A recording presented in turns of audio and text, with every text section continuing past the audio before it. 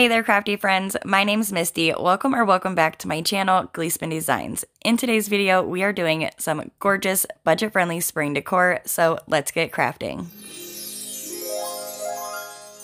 For this DIY, I'm going to be using one of these newer framed signs from Dollar Tree. I love that they're plain. You can do so many different things, and you do not have to remove the hanger if you do not want to.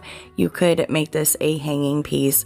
However, I just wanted to prop mine up, so I removed the jute twine hanger and then filled in the holes with some Dollar Tree spackling. Once I had the holes completely filled in, I used my zip sander just to sand it down so that it was completely smooth. I want to be able to paint the frame to this sign without having to worry if I get any paint on the backing, so I'm going to use some painter's tape and go along the inside edge and place tape on each side so that I can paint the frame and not get any paint on the inside part where we will be putting our decor piece. Then I go in with the white Rust-Oleum chalk paint in the color Linen White, and I paint the entire frame, and you want to make sure that you get those inside edges of the frame so that it looks nice and finished. After I have the frame painted, I can go back in and remove the painter's tape, and look how perfect that comes out. Just that frame is painted. Now our frame is done and we can move on to the next step. And listen, I was so excited when I found this at Dollar Tree. It says hanging holder. However, I do believe they are called wall pockets, but don't quote me on it. I am not 100%. However, I am so excited to DIY with it. Another thing I was super excited to find was this Bloom From Within sticker. These flowers over here are so gorgeous. You could also do a decoupage on top of this metal piece. It would be so pretty as well. However, I'm not the best with decoupage. You'd have to check out my girl Brandy at the DIY Struggle. She is great at decoupage and can teach you so many different things. But this is just a wall decal, and I cut the flowers off and stuck them down onto the metal hanging wall hanger, wall pocket, whatever you would like to call it. If you would like to put Mod Podge over top of the sticker, you are more than welcome. However, I did not find it necessary because the wall sticker is very sticky. I want to be able to hang the wall pocket from the backing that we just painted the frame of, so I'm using one of the eye hooks. Yes, you guys, I remembered what they're called this time. I'm always forgetting what those dang things are called. I use an eye hook from one of the picture hanging kits from Dollar Tree. I do take my scissors and just push them up inside and twist so that I can get it to open up a little bit more so that I can take the handle to the wall pocket and hang it onto the backing. Then all you have to do is twist it in, and that frame is very, very soft, so it is really easy to twist it into place. And because the eye hook was gold, I also painted it white with the white Rust-Oleum chalk paint. Then you can just take the handle to the metal hanger and hook it right onto the eye hook, and you can start adding any florals or greenery that you would like. I decided to go with this Dollar Tree lavender. I do believe it's their lavender. I know that it looks really realistic and I just like the look of it. And I cut it down using these garden shears from Dollar Tree so that I can make it into a little bundle that I'm going to be putting down inside of my metal hanger. To put it into a little bundle, I just used some Dollar Tree jute twine, wrap it around the Dollar Tree pick that I had cut apart. I put those little pieces into a little bundle and just wrap the jute twine around a few times and tie it into place. Once I had the bundle tied, I cut off the excess, and I do add a jute twine hanger onto the back of it just in case I were to want to hang it in the future. But again, for now, I just want to be able to lean it up against other decor so that it could be more of a shelf sitter. But I did want you guys to see that you could add a twine hanger onto the other side and use it to hang up as well. Okay, now if you're one of my peeps that have been around for some time, then you probably know whenever I'm done or think I'm done with a DIY, I always have to go one step further and add something else to it. So after I thought I was done, I decided I wanted to add some of this Dollar Tree lace down here at the bottom of this metal hanger, and all I did was wrap it around, glue it onto the back, and then wrap it to the other side, glue it down on the back, and cut off the excess. And of course, once I had that glued down, then the top looked a little too plain for me, so I take some Dollar Tree jute twine, I hot glue it down to the back of the metal hanger, and then I wrap it around a few times and glue it back down onto the back and cutting off the excess.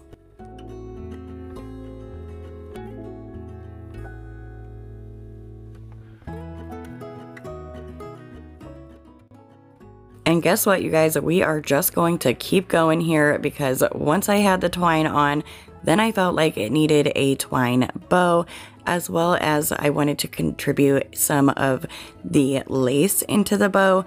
So I take the twine, make a loop, give it some space, make another loop, and then you're going to just tie them like you would your shoestring. Now to start pulling on the loops and the tails until you have the size of the bow that you would like. I want to kind of do like a double bow here, so I want to have a lace bow back behind the jute twine bow. So I make another bow just like I did with the twine bow. I make a loop, give it some space, make another loop, and tie them together. Then you can just pull on the loops and the tails until you get the size of the bow that you would like. Now I can take the jute twine bow and place it on top of the lace bow, pulling the tails down so that they are where I would like them, and to make sure that the bow is how I would like it to look. And then I just take some of my hot glue and glue the two bows together. Now I just add a little bit of hot glue on the back of the lace bow and glue the bow right to the metal hanger where I would like the bow to be. I do also decide to go in and use my scissors to cut the lace tails to a dovetail look, and that is just by simply folding them in half and cutting them at an inward diagonal angle. Now all I have left to do is hang the metal piece back on the eye hook that is on the backing, and I do end up cutting the tails to the jute twine bow down a little bit more, and all you have to do is add the florals and this DIY is done.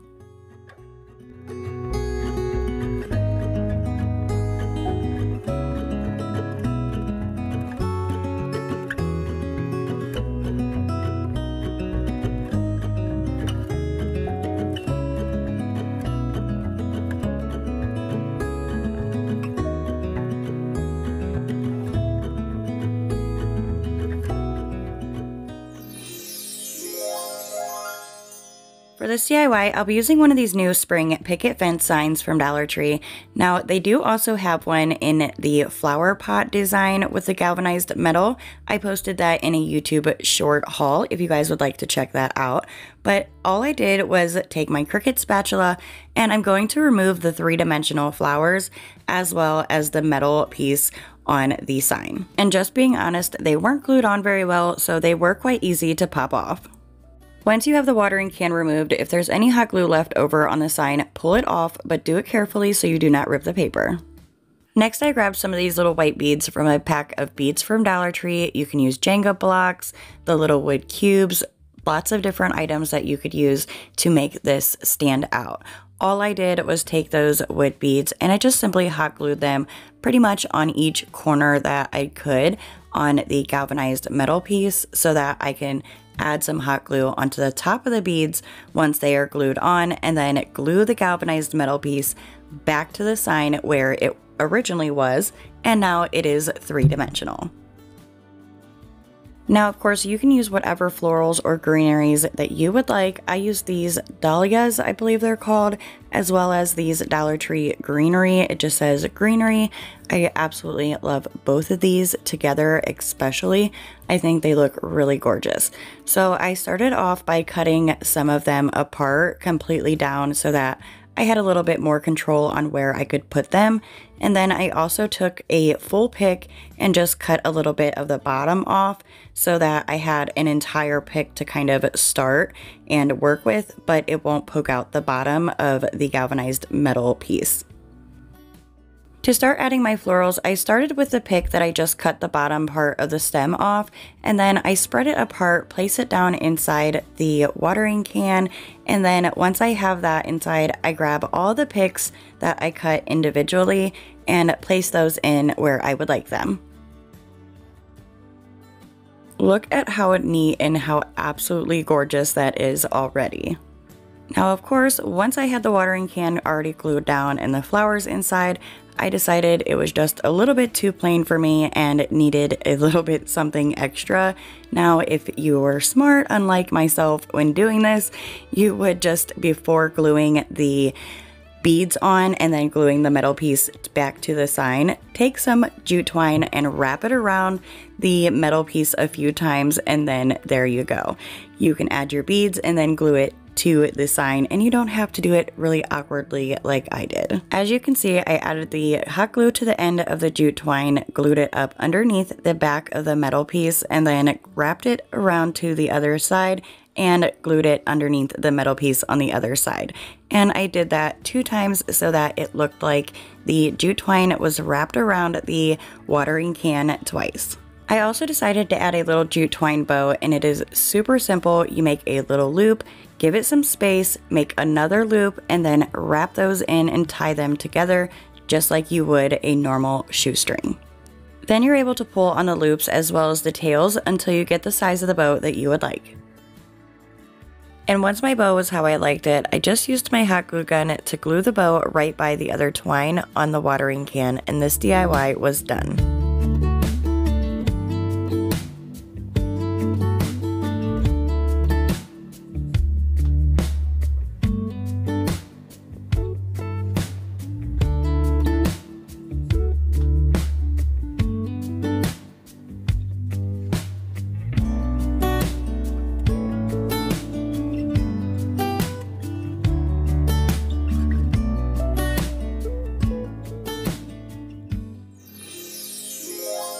For this DIY, we are going to be using another one of these framed signs from Dollar Tree. We're going to go through these first few steps super fast because they are pretty much the same steps that we did for the previous one that we just used.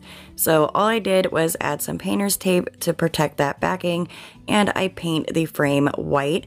However, this one I do not do a complete coverage. I do have a little bit more of a heavy dry brush technique, and then I do remove the painter's tape once I'm done. And once again, that frame is perfect. Gosh, I love that painter's tape technique. So have you guys seen these adorable little what in the world, Misty? Little wood pots. Oh my goodness, how cute are these? Like, actually, I should say how stinking cute are these, okay? So I want to use enough to spell out the word welcome, and in these packs you get 3 in a pack, and they are 2 different sizes. You get 1 large and 2 small. So I just put them in a order where large, small, and I used enough to spell out the word welcome. Then I use the white Rust-Oleum chalk paint again, and I paint all of the little pots white. And because we have 7 pots to paint, I'm only showing you a few, and then here we have all 7 painted white.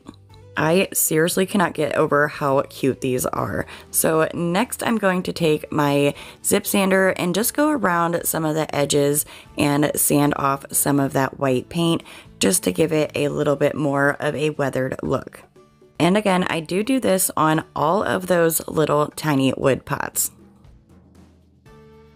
To spell out the word welcome, I'm going to be using these black sticker letters from Dollar Tree. They have had these forever. Like, this is an iconic Dollar Tree item, so they should definitely not be hard to find.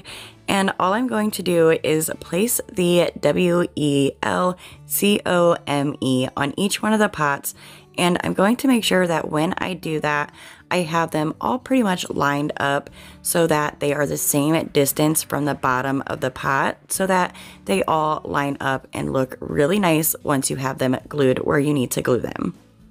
Continue adding the sticker letters onto each one of the pots until you have the word welcome completely spelled out.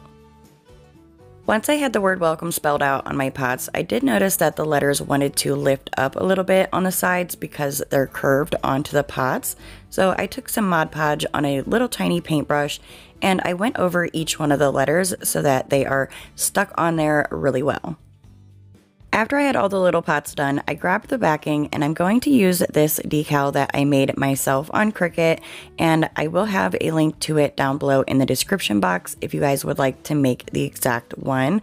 And it says, "You and spring are always," and then the pots are going to say welcome. And I just think that is so adorable.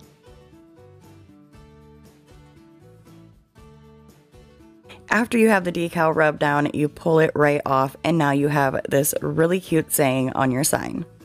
However, that cute saying is not complete without our pots, so I grab the little mini pots and I start placing them, trying to figure out how I want them spaced out. I always do this before I actually glue it down. I definitely want to make sure I like the placement and the spacing and all of that before I make it permanent. So I decided to just figure out the spacing, and then I moved them down to the bottom of the sign where I want to glue them. And as you can see, I was very easily able to just put them basically sitting right on that edge to the border. Then once I like the placement, I use my hot glue gun and I start gluing them down where I would like them to be on the sign. Once all the pots are glued down, this adorable sign now says, "You in spring are always welcome." And now all we have to do is add some flowers into those little pots. Now, of course, you can add whatever florals, greenery, or whatever you would like into your pots. If you'd like to know the ones that I used these greenery with the yellow flowers, this fall grass with the pink, and then this other greenery with the purple flowers. So I decided to pull each of the little flower pieces off along with some of the greenery, but when you're pulling them off, you are going to need to cut them down quite a bit so that they fit into the pots perfectly. Like I just mentioned, I also want to add some of the greenery pieces from these picks along with the flowers, so I cut those greenery pieces down as well, and then I do the same exact steps with the other two floral picks that I will be adding. Once I had all my florals cut down, it was time to put them in the pots, and this was personally my favorite part. It was really simple to add the florals into the pots. However, I did want them to stay permanently. So what I did was I added a little bundle of the flowers. I grabbed one or two of each color and also a greenery piece. And I just took them and cut them down so that they were all equal or even. And then I made sure that they are going to fit down in the pot before I added my glue. Once I knew that the flowers and greenery was going to fit how I liked, then I went ahead and started adding a decent amount of hot glue down inside the pot, and then I pushed my flowers down inside.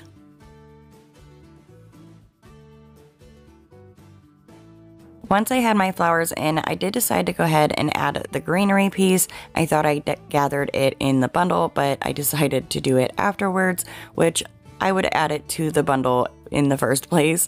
So I decided to cut a greenery piece down. I did have to cut it down even smaller than what I cut it down earlier, and just shoved it inside the pot so that it also had a little bit of greenery to it as well. And of course, every time I do a voiceover, I start losing my voice, so I apologize. Now I just kept adding some of the florals and greeneries into little bundles so that I can put them into each one of the pots. And again, I just add a decent amount of hot glue and then put the bundles down inside of the pots. And I repeat that step with all of the little pots spelling the word welcome. You guys, isn't that just the cutest thing ever? I am so obsessed with this sign. I want to be able to set this sign on top of my fireplace mantle, so I filled in the holes from the hanger with some Dollar Tree spackling, then I went over it with the white Rust-Oleum chalk paint to match the frame. If you want to add the hanger back on so you can hang this sign up, all you have to do is place it right back into the holes, and this DIY is done.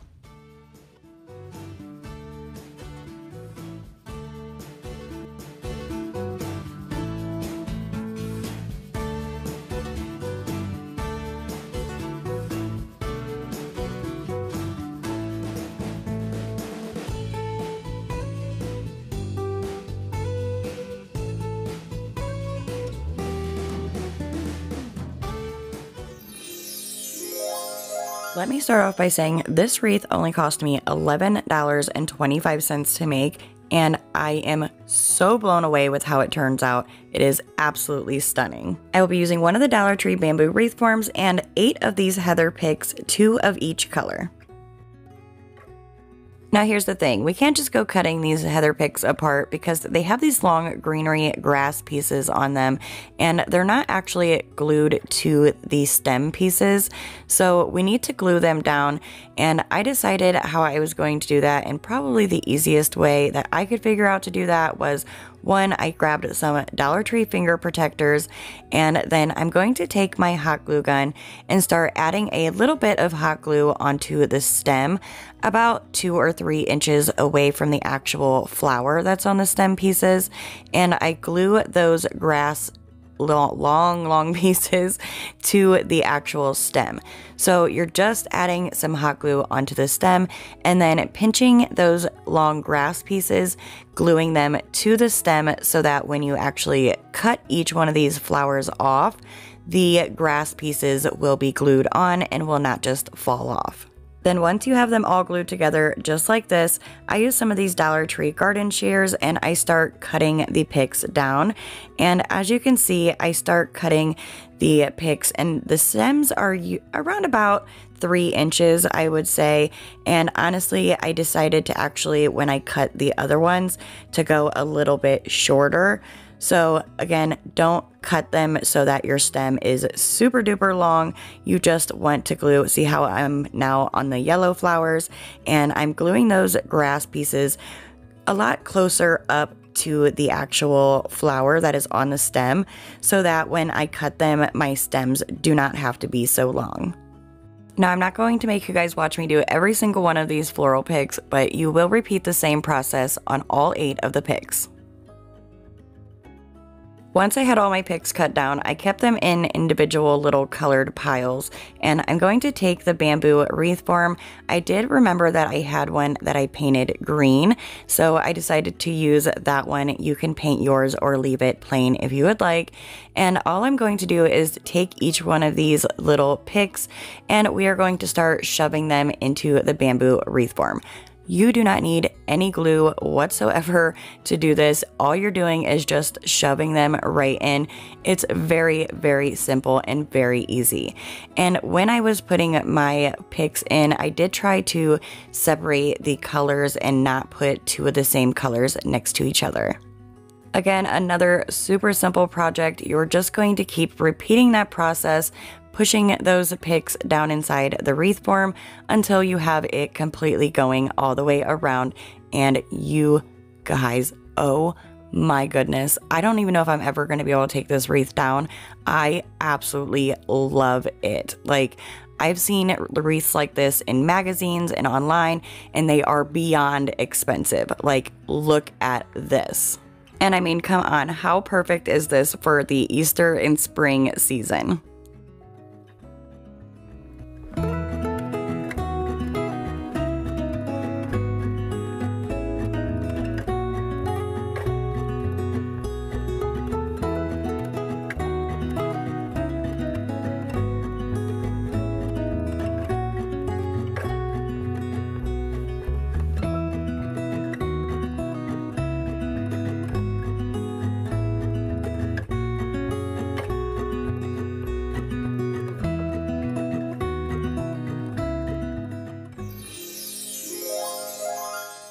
I saved this DIY for last because it's not technically Dollar Tree. I did get this at Big Lots for $10, but it was 80% off, so I only paid $2 for it. Dollar Tree's $1.25, so that's not very much of a difference. But what is from Dollar Tree is this beautiful rub-on transfer. It is a family affirmations transfer, and it is so gorgeous. I love the sayings. I have been trying to find the perfect thing to put this stencil on, and I'm kind of redoing my kitchen a little bit, and I truly fell in love with this cutting board, and I thought it would be the perfect thing to add this stencil to. Just look at all those amazing affirmations. Accept differences, be kind, count your blessings, dream, express thanks, forgive, give freely. Just so many things that are great to actually have displayed out in your home as a beautiful reminder. I knew these swirly details, as well as the lines on the top and the bottom, were not going to fit properly on my little cutting board here, so I did decide to just take some scissors and cut out just the saying. When adding the rub-on transfer to the cutting board, you can place it to where it's lined up perfectly with the handle. However, I wanted the handle to be turned a little bit, so I did that and then tried figuring out where exactly I wanted to put my family affirmations. Once I had the rub-on transfer where I wanted it and somewhat center, you guys know and definitely seen I did not measure there. I just slapped it on wherever I thought. You can measure if you would like, but it's just going in my home, you guys, so I wasn't too worried about it being completely perfect. However, these rub-on transfers are a little bit different than the clear backing rub-on transfers because those ones have a sticky backing to them. These ones do not. They literally just feel like a piece of paper. So I just take some of the painter's tape and just place it around the paper so that it doesn't move or slide when I start scraping it. You could use whatever you like to rub down the transfer onto the cutting board. You guys have seen me use so many different things. Honestly, I just grab the closest thing to me. Sometimes I just use my fingernail and just start pressing. Just do it however you would like and the quickest that would make it easiest for you. And in this case for me, it was a popsicle stick or craft stick, whichever you would like to call it. I'm sure you guys know the drill with the rub-on transfers, but you're just going to keep rubbing them down until you have them completely transferred on. Next, I just removed the painter's tape as well as the backing, and look how gorgeous this turned out. I think it transferred on actually pretty well. I do give it a coat of this Mod Podge clear sealer just because I will be using this as decor, not for actual food, but look how stunning this turned out.